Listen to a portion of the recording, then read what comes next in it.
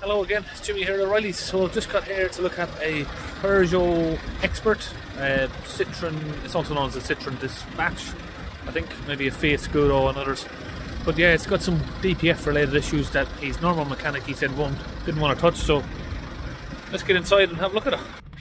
Okay, so if we start the van up, we're getting some errors. Got a little spanner light there for the service on here. We should get some messages up over here soon. Engine fault, repair needed, risk of particle filter clogging. And there is one more, I think.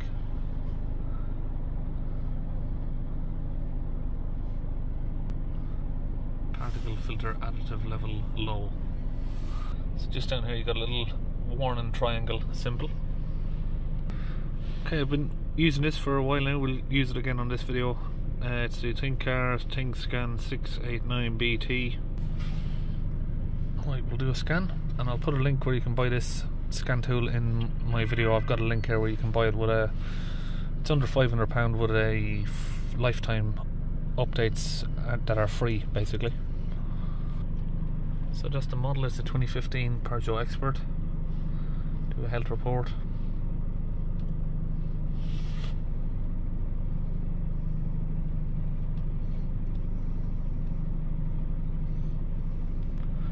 Right, so here's some of the fault codes we have. P15B3, additive level calculated lower than minimum.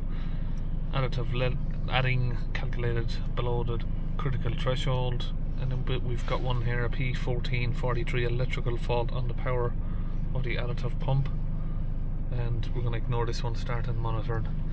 Number plate lights, just all other stuff like that we're going to ignore. So we're going to go into the engine ECU. And we'll go here to data stream, exhaust line information. We'll click on that.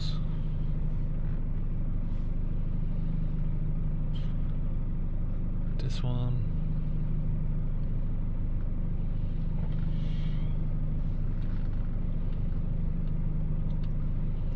We've got different sort of translations of the same thing here, and some of them will give you an accurate reading, some of them don't, so it depends. So this is how much can go in the tank is what I'm reading here, and we have less than 300ml. It's probably empty. That's just calculated, it doesn't actually have a gauge in it, it just calculates on what's in there. 54 grams of additive was deposited in the particle filter. Minimum level has passed. Distance remaining before the particle filter needs replaced, 22,600 miles. We are currently on 119. So I would say that was reset at some point in its life before. So it looks like we're going to need to refill the additive tank and possibly have to replace the tank as well. So to try and test the tank, I'm going to go to special functions, and we are going to go at replacement parts. Let's see if we can find it in here. It's in different areas in different sort of vehicles. So replacement of the additive tank. Okay, we'll switch off the ignition.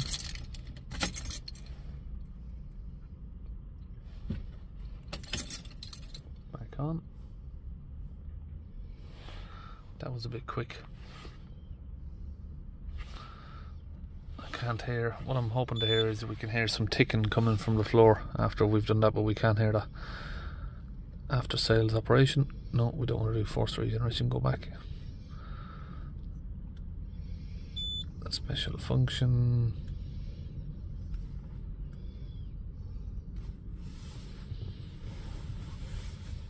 We've only got that option on there, so that's not what we're looking for.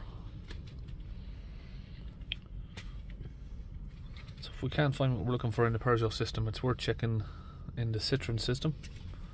So we'll go back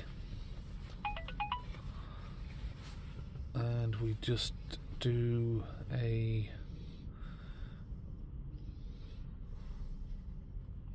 diagnose, manually go to Citroën.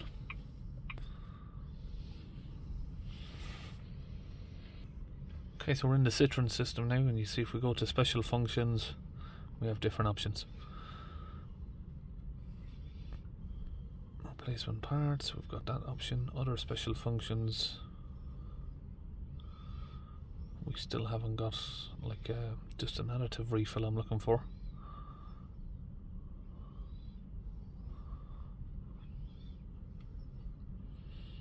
What I didn't check on the Peugeot system was going into the BSI. I didn't do that on the Peugeot system, so we'll check it here on the Citroën. Okay, it's not available in there.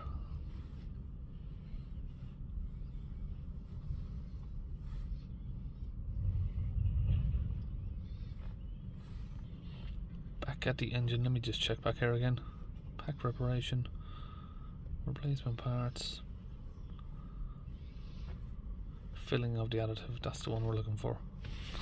Okay, so the weather's been quite terrible. I haven't been able to record everything, but basically what we've done here, we've filled up the pat fluid tank. The wire, there was a break in the wire, so that's been fixed. Obviously now the tank hasn't given back the circuit error fault. We've cleaned out the DPF because it was sitting at around 8 millibars. We've got it down to 2 millibars. So cleaned the tank, filled the pat fluid tank, we've reset the fault codes and basically fixed the wire, and that's it basically. Right, if we go back to the live data on here and we look at, we're looking for the additive tank.